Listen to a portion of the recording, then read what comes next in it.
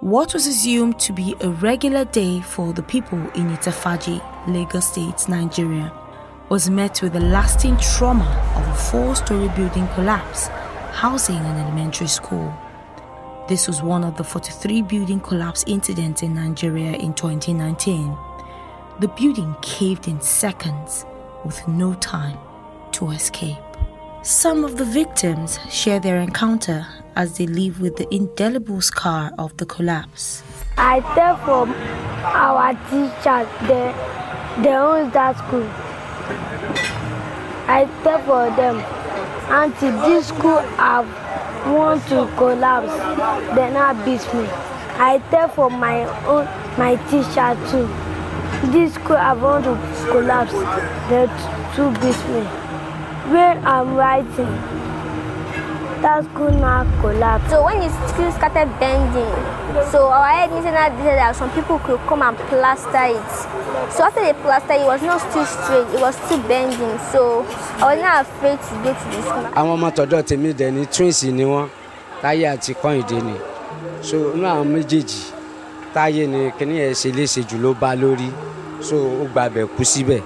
But Kọ́hìndé ó sì wà alive fún tiẹ̀. Over the last 10 years, the incidence of building collapse in Nigeria has become so alarming and does not show any sign of abating. In Lagos State alone, which is Nigeria's largest city, there were 17 building collapses in 2019, recording the highest number of collapses of the 36 states, followed by Anambra State. Consequences of these building collapses cannot be overemphasized, as they include loss of physical properties, destruction of movable properties, injury and loss of life. In a whole, it has economic, financial, psychological and sociological implications, as each collapse carries along with it tremendous effects that cannot be easily forgotten by any of its victims.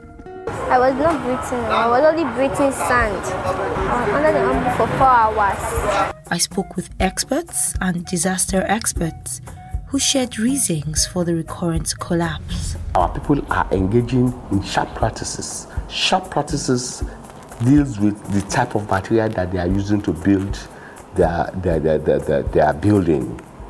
Look at the engineers that they are using. You will discover that some of the builders that they are using, they are not professionals. You get what I'm saying? They are not professionals. Secondly, if you look at the materials that they are using, they are substandard. The blocks are substandard. The integrity are substandard. Now, when we now look at where do they obtain government permits, no. 95% of them are not taking government permits. The other thing that could have also been responsible for building collapse is deviating from what has been designed. For example, you could have designed a building for a story building, and getting to site, you said you want to take it on the additional floor. Most likely, you're already signing up for a collapse. Items which are very important and salient in the construction may be omitted, and this would cause distresses in the building. According to Ayinuola and Olalusi, building failure in Nigeria is attributed to 50% design fault, 40% construction fault, and 10% product failure. Of the many collapse incidents, occupied buildings are more affected than those under construction or newly completed. This begs the question, who are the builders and how skilled are they? Who shares the responsibility of building collapses? I see one block, she have room there. And I say that this school, we are going to collapse. And I go up and I tell for our teacher. Despite the signs of a soon-to-collapse building, experts say building owners and engineers sometimes do not carry out appropriate tests on their buildings. If you don't maintain your building, if you don't use it properly, if you don't do integrity tests of your building, it will definitely collapse. Engineering being a lifelong experience, we're supposed to move along with the innovations and the technological changes. While individuals have a part to play in ensuring safety standards are adhered to, governmental agencies have also been put in place to ensure building codes are implemented. We've put a lot of regulations in place to check and to prevent building collapse. Now, what are the things we put in place? We have a viable legal state physical planning in place. We have building controlling agency in place. We have the material testing agency in place. We have engineers in each of our local government. Apart from that, the building controlling agency has decentralized their activities in each of our local government, in each of our central district.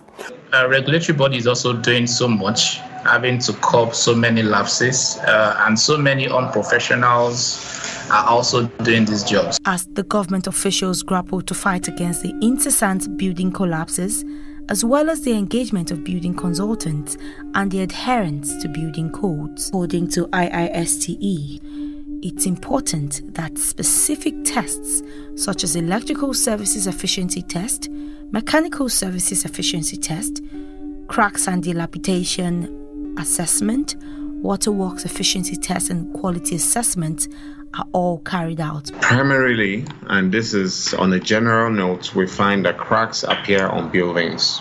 And for every tenant or every owner of a building, then you find cracks in your buildings, be it on the floor decks, on the side, the walls, diagonal cracks, any type of cracks that you see.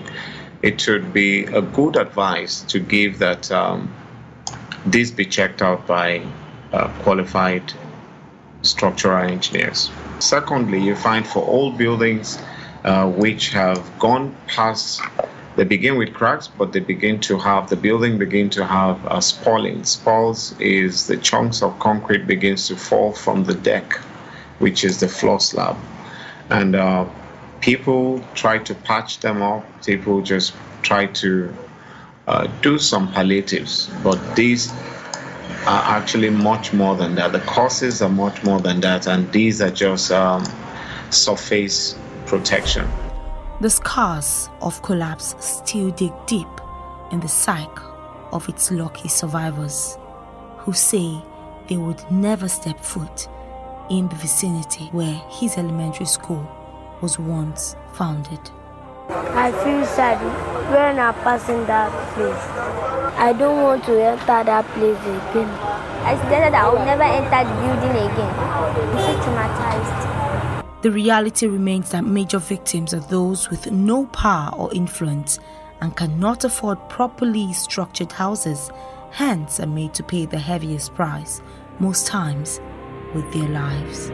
With the high number of building collapses and the level of reoccurrence in Nigeria, would this serve as a good enough prompt for all the relevant authorities to swing into action and bring the perpetrators to book? For Plus TV Africa, Irene Ubani.